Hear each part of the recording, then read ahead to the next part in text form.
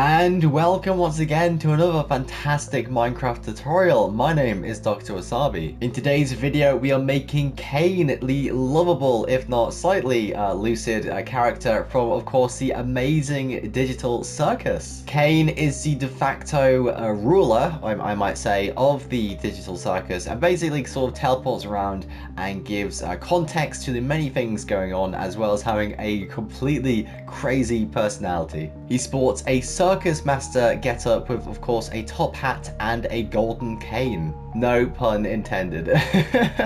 But anyway, jokes out of the way, let's get in to the block list. Okay, so for the Caine Minecraft tutorial, you'll need the following block items: black concrete, grey concrete, polished blackstone slabs, regular blocks and of course stairs, cyan terracotta, smooth quartz blocks, white concrete, bone blocks, blocks of iron, smooth quartz slabs, iron trapdoors, blocks of gold, yellow concrete, yellow terracotta, pink terracotta, red terracotta, red concrete, green concrete, and of course blue concrete. So those are all the blocks you'll need for today's tutorial. For my survivor players, I recommend getting as much pink terracotta and grey concrete as physically possible, as this constitutes the majority of the build itself. So now that the block list is out of the way, I dare say it is time to get in to our time lapse.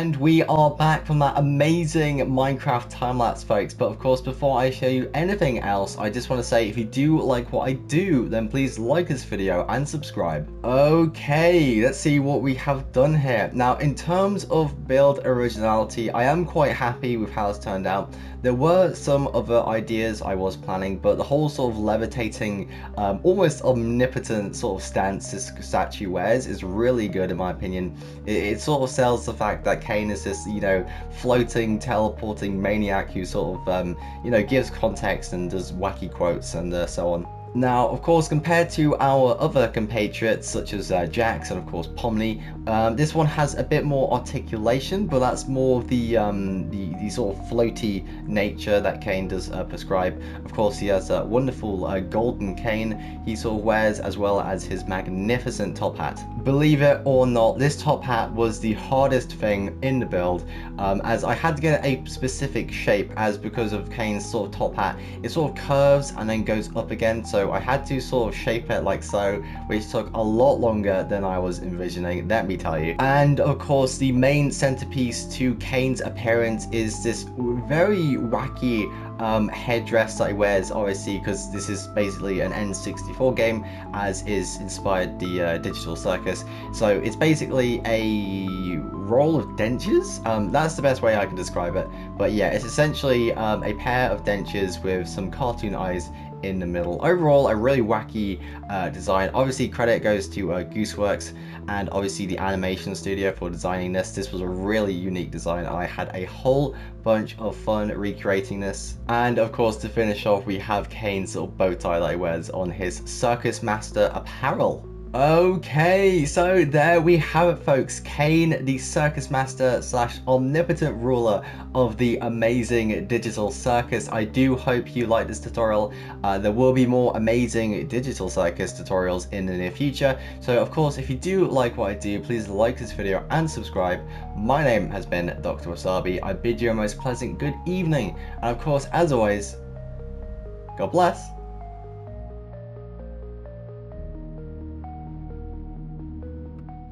And now, folks, it is time to say good night. We sincerely appreciate your viewing and hope we've succeeded in providing you with an enjoyable evening of entertainment. Stay happy and come back again soon. Good night.